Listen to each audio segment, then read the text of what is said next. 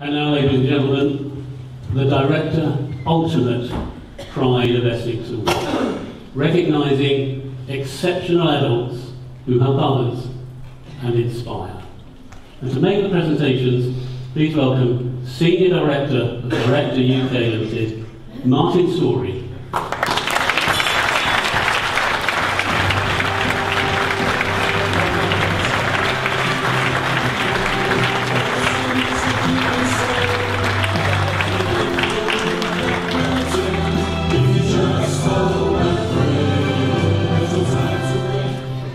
Well, the first to be highly commended in this category is Andrew Clarke, a volunteer of the Essex Community Foundation.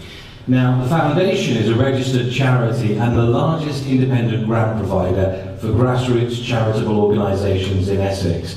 Now, Andrew joined 17 years ago to help as a volunteer grants assessor, a task for which he was well suited through his experience as a director at Barclays Bank. Well, Andrew donates 3 whole days a week. That equates to 17 years, 2,346 days, or in other words, 20,000 hours.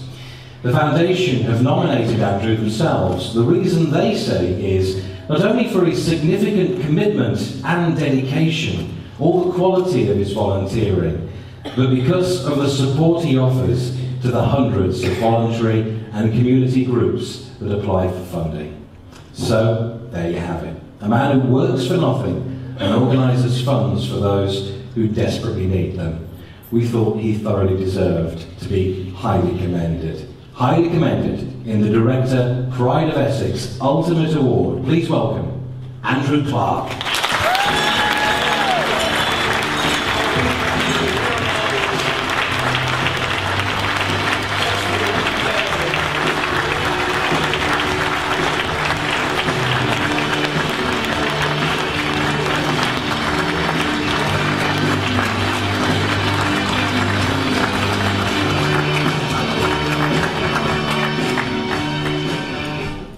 Next highly commended in our Ultimate Award is Richard Naylor-Jones from Southampton-Ferrers. Now, Richard is a man who has had to adapt and fight back against an illness that is not fully really understood by many. In doing so, his crusade has become an inspiration to other sufferers and an example of how activity can add lasting benefits.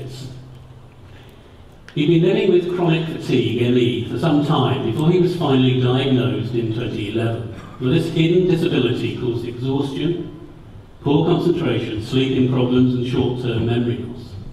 But due to his medical condition, he had to give up a successful corporate career. This hit him really hard. But with the help of medical professionals, Richard worked to improve and manage his condition by following a programme that includes exercise and emphasises the need for activities that reduce stress, alongside social activity. Richard is a former karate British champion, and by returning to karate training, he's managed to improve his health and indeed that of others.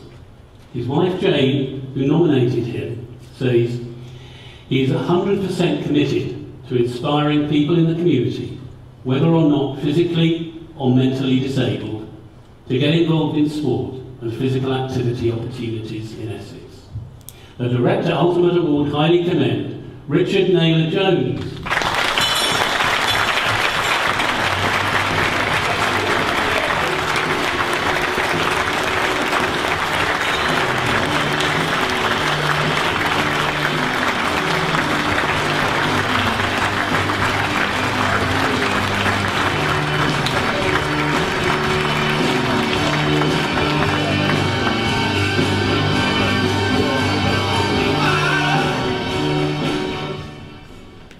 Next tonight, Lee Palfreyman is a station commander in the fire service. He's been nominated by one of his firemen, James Chambers.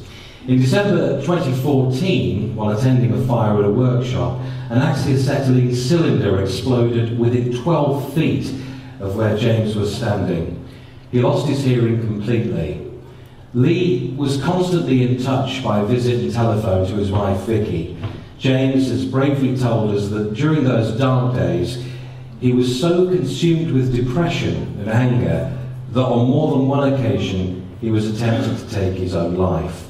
Lee was ever present, often taking the brunt of James's anger. James was diagnosed with depression, anxiety and PTSD. Lee continued to visit outside of work time, often bringing small gifts for their 6-year-old daughter. James says, "Thankfully, I'm better now. Lee supported and facilitated my return to work as a full-time firefighter, and now my family is beginning to repair itself. Without the selfless action of Lee, I probably wouldn't be here at all.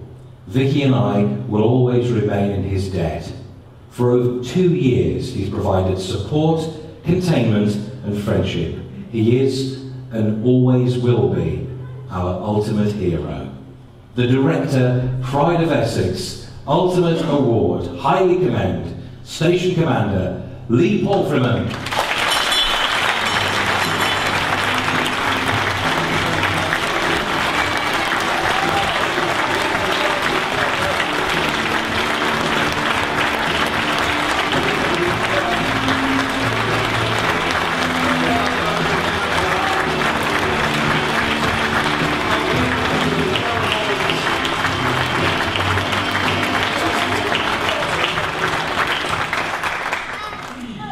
And next to be highly commended in the Director Ultimate category is Dr. Diahanne Rhiney of Matching Green, near Harlow. Now, Dr. Rhiney is a peerless leading-edge domestic abuse interventionist and highly respected children's advocate.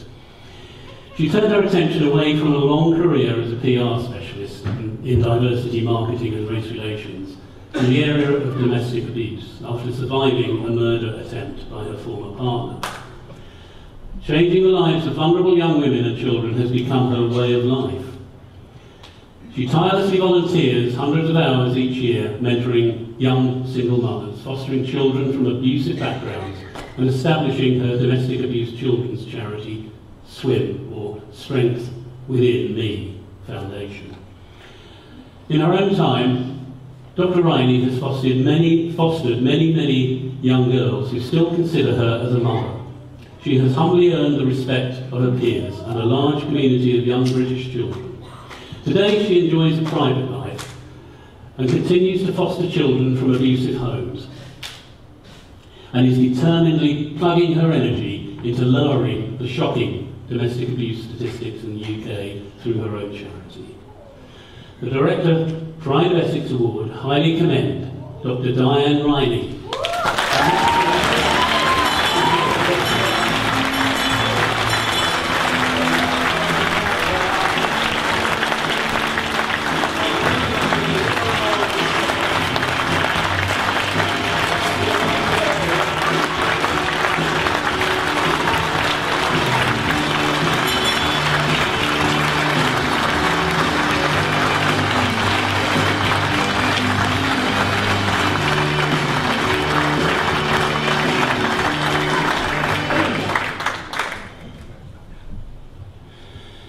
Now, the Director Pride of Essex Ultimate Award this year goes actually to 2 people who were nominated separately under 2 different categories. 8-year-old Harry Parker was nominated for the Child of Courage Award. Now, Harry was born with cerebral palsy, which meant that he was unable to use any of his muscles in his lower body. His confinement to a wheelchair would be permanent unless he had an operation called SDR. Now, unfortunately, the National Health Service does not fund that operation. The cost would be £75,000. The family began the marathon job of fundraising, and after a very long slog, their events, and of course bucket collections, had brought in £30,000. Now, by chance, they met a man who personally put up the missing £45,000. It took 6 months before the surgery could be organised. Of course, it's one thing to have an operation and quite another to make it successful. But Harry is a very special boy. Very soon, 3 weeks in fact, after enduring a 7.5-hour operation, he was walking, even running. Harry continues his rehab and still faces a further 2 years of physiotherapy. He is so proud. He is so proud that he tells other children with similar disabilities to keep going, be strong, and keep pushing. He's a very inspirational boy. Now, the other nomination, which is twinned with him, is Glenn Tamplin, who was originally nominated for an Unsung Hero Award.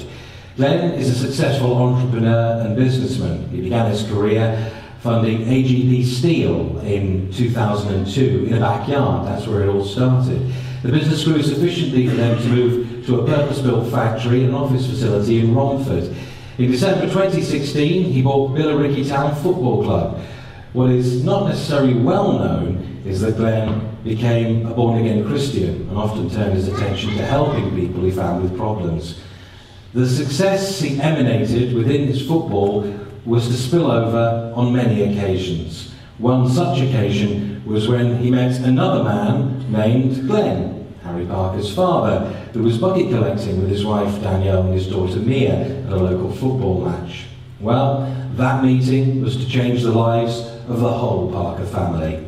As you've heard, Glenn Tamplin put up the total balance of the money that they needed, and of course, that meant, that the chairman of Billericay was able to walk Harry onto the pitch and introduce him to the fans before the match. He has since erected a purpose-built, user-friendly stand for disabled fans who are regularly treated not only to the match, but also to a meal. He named the stand Harry Parker Stand. There are many stories of this man's kindness and generosity, none more inspiring than when combined with the courage of young Harry Parker and what they've achieved together. Ladies and gentlemen, please give a huge welcome to the winners of the Director Pride of Essex Ultimate Award, Glenn Tamplin and Harry Parker.